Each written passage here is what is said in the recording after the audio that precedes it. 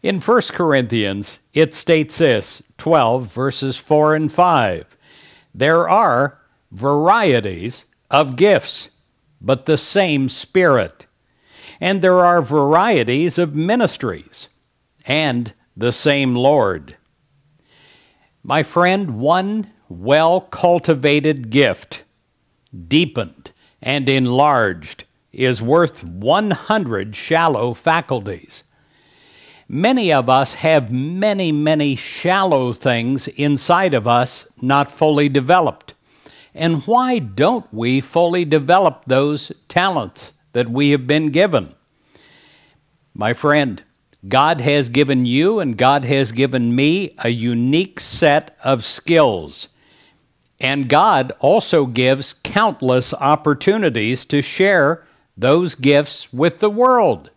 We especially think about sharing our gifts this time of year, Christmas time.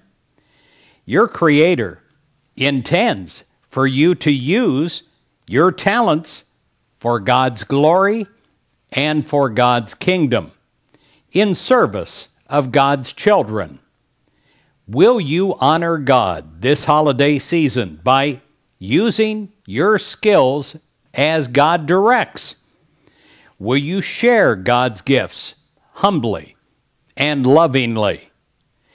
If you use your talents to the full, you can be sure that God will bless you and reward your efforts.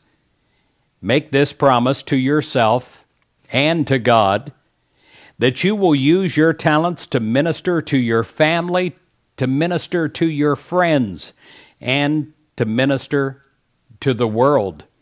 And while you're at it, remember this: God's gifts to you, they are on loan.